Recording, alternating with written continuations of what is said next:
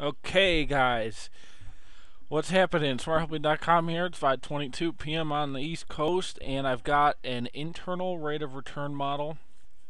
CFOs are going to love this because what are they doing every time they figure out a project?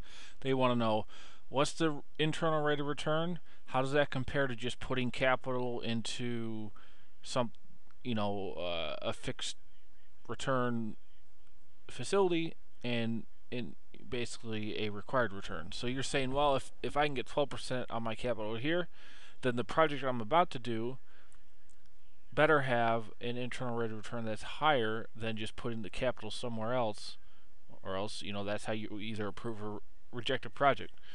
Now, obviously, internal rate of return has its flaws, and it's not perfect, but it is widely used. Everybody uses internal rate of return to measure the profitability and basically if they should put their capital in one thing or another. So what we've done here, I've done up to, what do we got here? Up to 19 projects you can monitor or try to figure out at one time. So this is just a dashboard, which normally I put in blue here. But what you're going to do is first go to the project schedule. And on the project schedule, this is where you're determining all the cash flows. And it's supposed to be super high level, it's top down. It's not going to be perfect again, but it should be close. And I've done enough logic here so you can get all the general movement in and out and all the logic there. So let's just do a sample one and then we'll do multiple ones because I've also done an internal rate of return for everything, taking into account assuming you start at the first investment date to the last time you have cash flows coming in per these assumptions. But then we also have each one individually. So let's just set up one here. Let's say what's this? This is going to be a new website. So you're going to build a new website for your company, or there's a project. Now it's going to cost, so we can put a variable date in here to start. And this is huge because it goes on a monthly basis. And when you're trying to figure out internal rate of returns, when you have cash coming in and out on various months, it doesn't work as easy as doing internal rate of return for a year. If you have cash flow out one year and then in the next periods. So with the huge function of this Excel is dynamic XIRR. So I'm going to show you more of why that's so difficult to accomplish, and you can see why I've got about 100 helper columns here. You see these are just NA until I actually fill in numbers, but all of these I have to have all these to get the right references, because when the cash comes in and out is going to affect the internal rate of return, since I have something that can start and go out up to about 22 years. So you can't just target the whole range, because if you do that and you say you have cash coming in or out here and then it comes in for the next, say, 5 years and then you have an exit or something, it's going to take all the zeros and blanks after that 5th year, and that's going to dilute the return it gives, which is not right. So every single rate of return here is going to based on the project assumptions, it's going to find the reference of the cell of the first time you have cash going out and the last time you have a cash flow for that project. And it's going to dynamically reference, because in XIRR you need a date and a value, a list, the range of the date range where cash flows happen and the periods that correspond to those dates. And it has to, you have to only include, you can't include dates where nothing's happening. So if I have, let's say, out here, then in, and then it ends here, and my formula is pulling these columns, that's going to mess it up. So that was a huge hurdle. That's one of the major why this is such a nice model. So anyway, so that's the dynamic date. So let's say we have a new website on Feb 18. We're going to have the cash come out. Let's say we're going to invest 125,000 in the website. Then we're going to say, well, we know we might not get immediate returns. So let's say your Feb 18th, the investment date. Let's say we expect to start seeing normalized cash flows by August of 2018, and we expect those cash flows. Now, obviously, you might have growing cash flows, or um,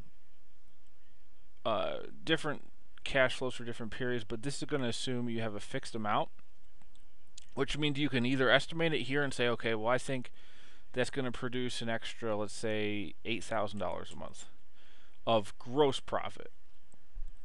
Now, that gross profit is also important because obviously the project, you only want to do this rate of return analysis. You just want to see the difference of if you put a bunch of capital into a bond for 5 years and got that rate of return back, or if you put all this capital into a project, what is the project going to return? Now, that's not including like all the other expenses your business might have, like different overhead things that have nothing to do with this new website project.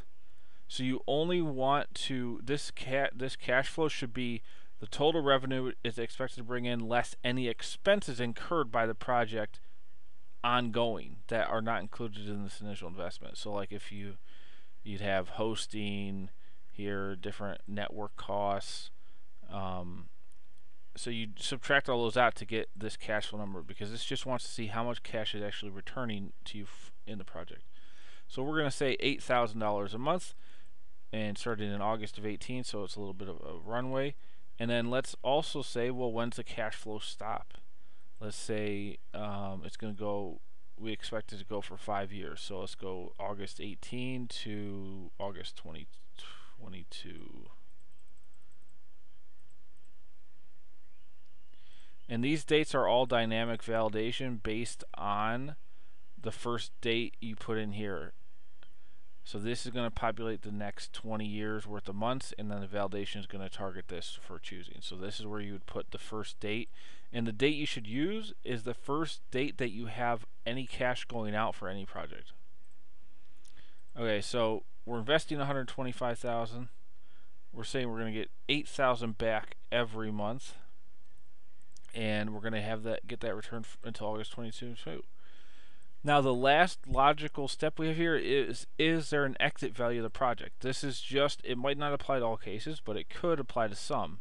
And this means, well, after your cash flow stopped, do you have any value left that you may sell the project off or whatever?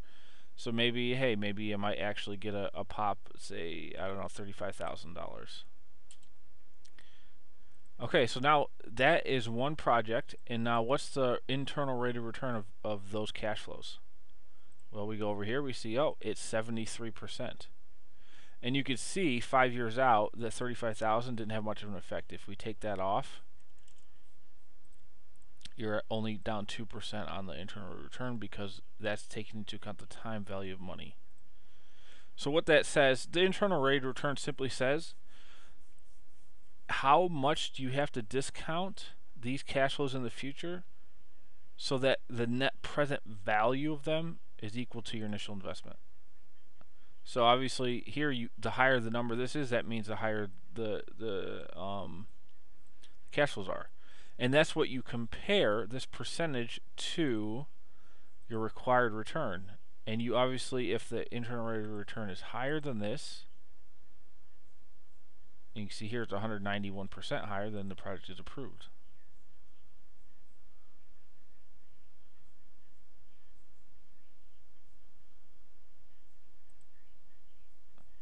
And let me put another thing there. So if or this is blank, or this is blank.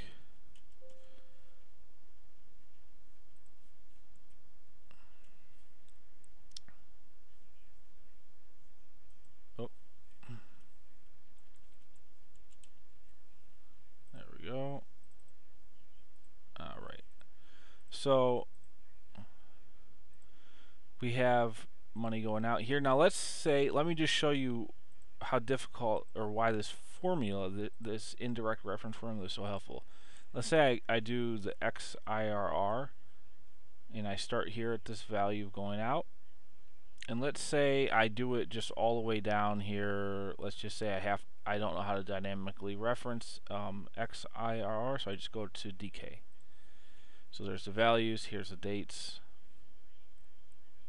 Now this number, assuming I'm not going crazy, this should be much lower.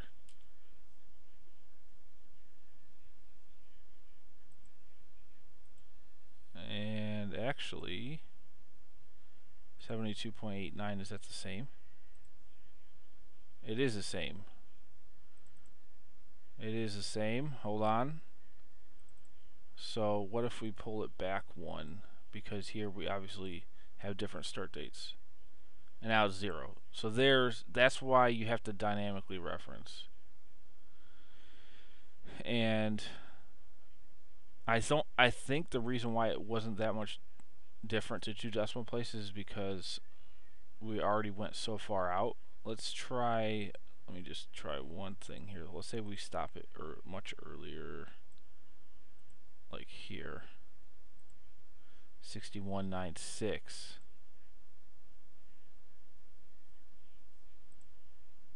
And then this, if we pull this back out, let's see what this is.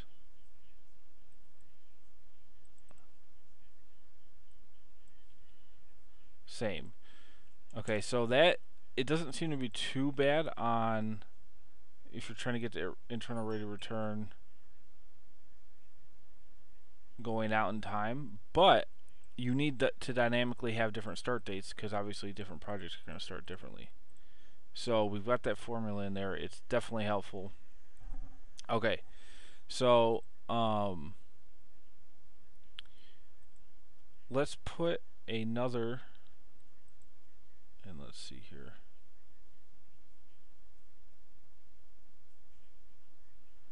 And this we would actually always, this is always going to be the first month. So whatever you put here is always going to be your first month. So we wouldn't have a date after that for the first one. So you can see our consolidated right now is also 58%. Let's go ahead and start project 2. And let's say that's going to start in a couple months. It's going to cost $400,000. The cash returns you expect are going to be later. Let's say June of 18 it starts. Let's say it's going to take almost a year, May of 19, to the cash will start coming in, and we think it will produce a gross profit of, let's say, $12,000 a month, and then it's going to run for 5 years. So we'll go May 24. I don't know if that's 4 or 5 years. And then let's say the exit value is 0. So now what's that internal rate of return looks like? Over here, oh, much less, 21%. And you can see you don't have to readjust the formula even though the cash flow is not starting until all the way over here. If we had it hard-coded, it would not work because it would be going from D, because you have to account for all these different scenarios. Okay, so 21%. Now let's say what's our required rate of return here? 15%. Let's say, what if this is 25%? Then you get a reject, red, turns red, and it says it's 17% less than the required rate of return.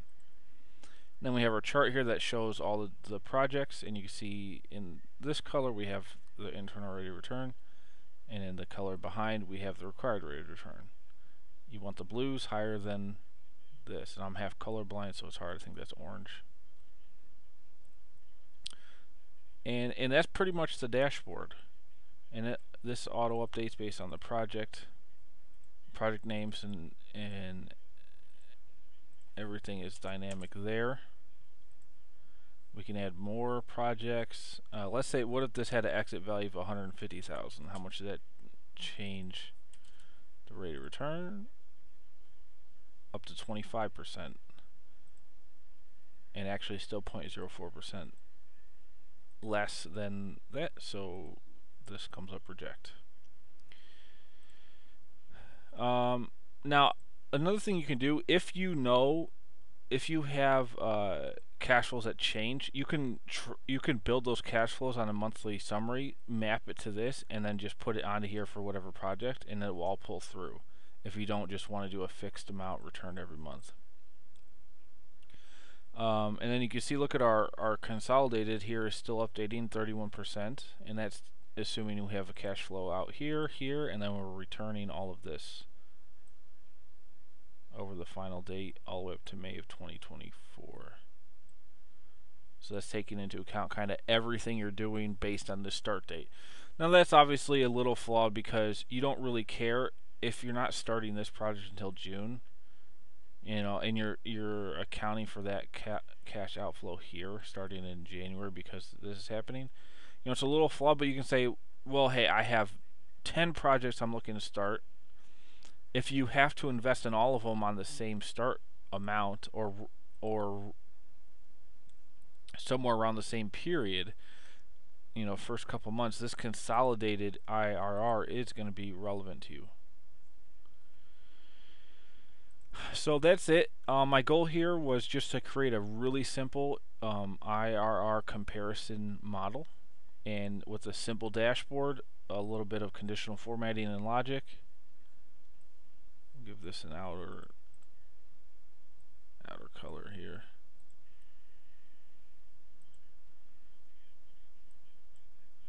And just really simple to use. So I'm pretty sure anybody could handle the userness, or you know, the user friendliness of this is pretty high.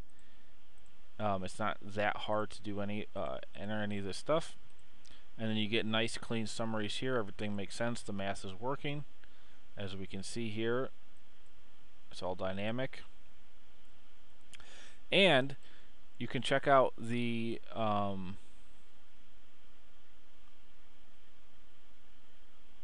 yeah, and those are supposed to be NA. Just the first two are filled in. That's no problem.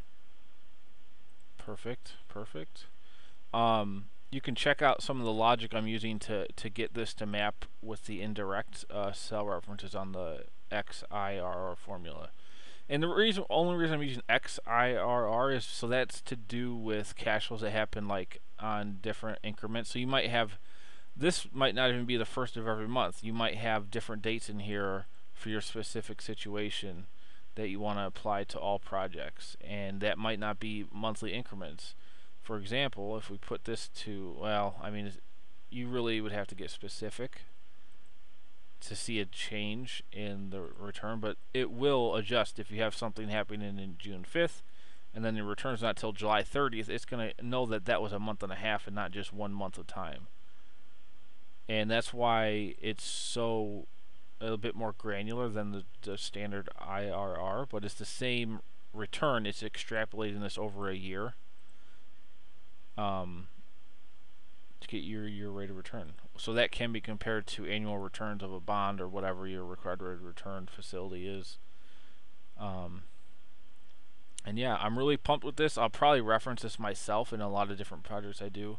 I think it's got a lot of valuable tools here, and there you have it. So if you want to purchase, I do sell this template. You can get it from me fully editable and usable. It's simply going to be a one-time cost of $45, and you can get it at smarthelping.com. The link to the specific page for you to buy it and download it will be in the description box below this YouTube video. Alright, have a great rest of your Sunday.